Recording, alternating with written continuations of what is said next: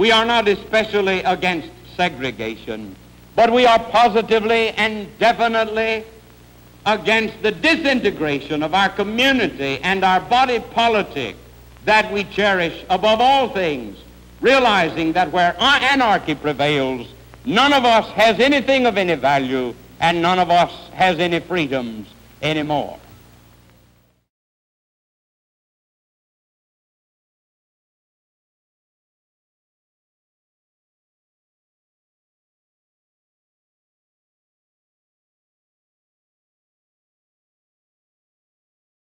It is the opinion of this court that desegregation as to high school students in that county should be effected by a definite date, and that a reasonable date should be fixed as one not later than the beginning of the fall term of the present year of 1956.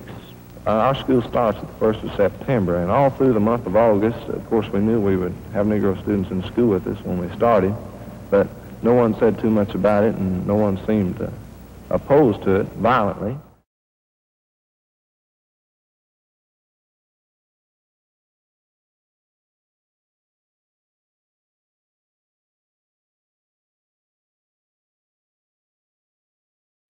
The majority of the student body had reached the idea that, you know, this is the law of the land, we're going to abide by it. It's just that simple. And actually throughout the community, the ministers and the churches and the editor of the town newspaper had more or less presented the situation in that context.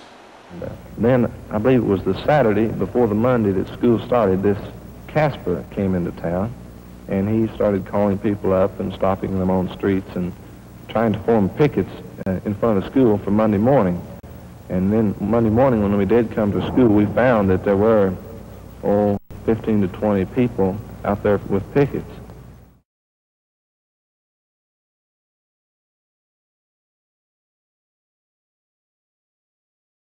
When I was in Charlottesville, I saw a little piece in the Charlottesville paper which said that integration was a-coming in Tennessee. For the first time, the first school, Clinton High School.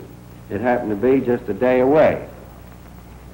And I wanted to find out how the folks felt about it. I didn't think they were for it, but I didn't tell them anything about that. I just went door to door. I showed them a picture of a nigger soldiers kissing some white girls.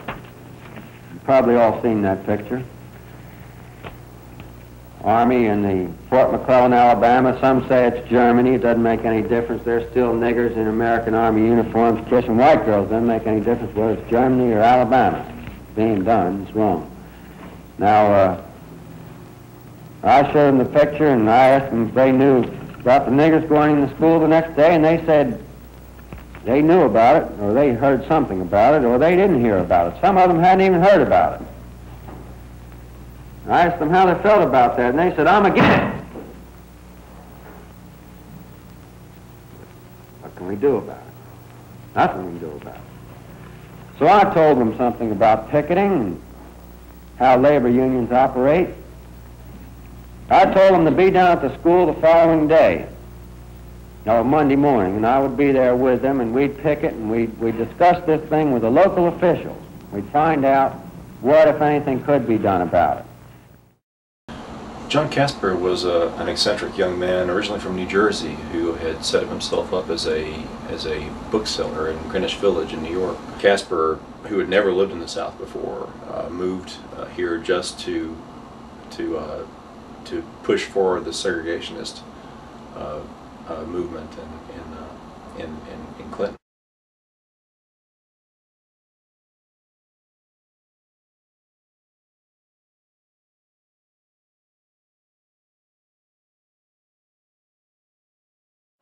Overnight, we had a mob in Clinton composed of people from Clinton, but the overwhelming majority were people from all over the South who had been drawn here because of the publicity that attended Casper's activities.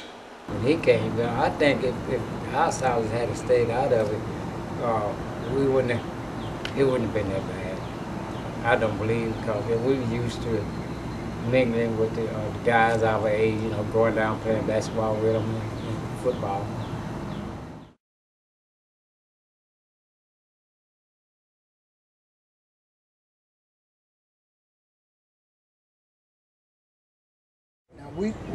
We started right here at this Asbury Methodist Church.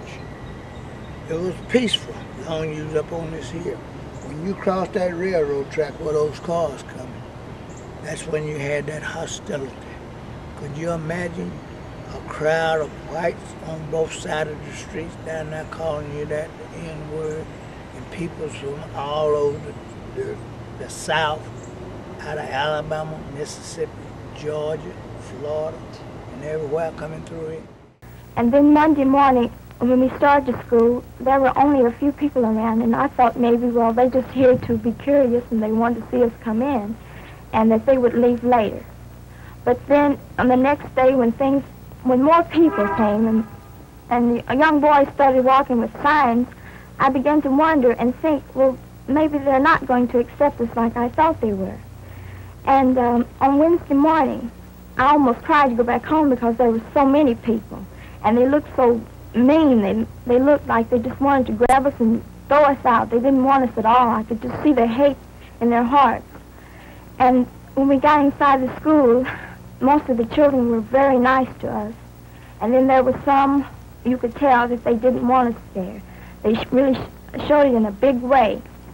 They put signs on lockers and told us to get out, and they threw paper at us, and they shoved us in the halls, and they threw chalk at us, and said all sorts of nasty things. And it just made me feel bad, and I couldn't concentrate at all on my lessons.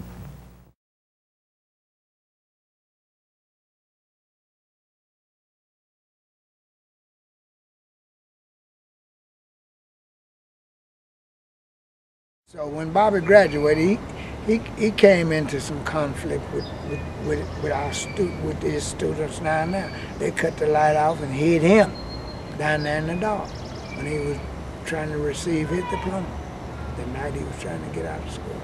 But he stuck it out.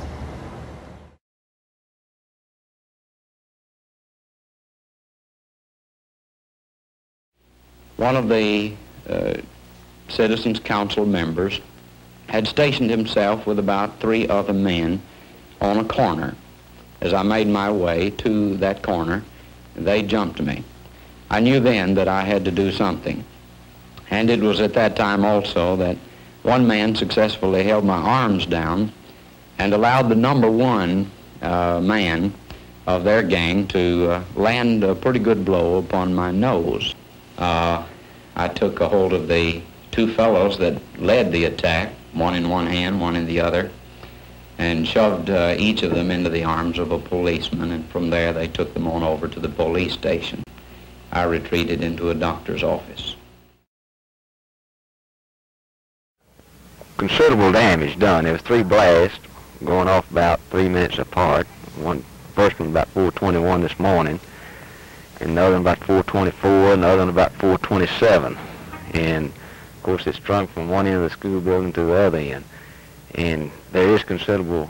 About 300,000, would you say, maybe? Well, I'm not in a position to estimate that, Bob. I don't know. Right. It's a whole lot of damage, though, that's been done here. Now, I'm not in a position to say what percentage of the cost of the damage is, but it is a considerable lot of damage on all ends of the building. There's timber blown through the roofs and glass blown out. And one of the floors blown clear through, and this whole restroom here behind us, of course, it's blown completely out. So I don't know, Bob, just what the extent of this damage is just yet. I mean, sure, we had the high school blown up in 1958, but the community just took that right in stride. They found an abandoned elementary school in Oak Ridge and had to furnish it, equip it, clean it, paint it, and all that got done in 3 days, and the kids were back in school. So the bombing, as horrible as it was hardly even a blip in the ongoing success of desegregation.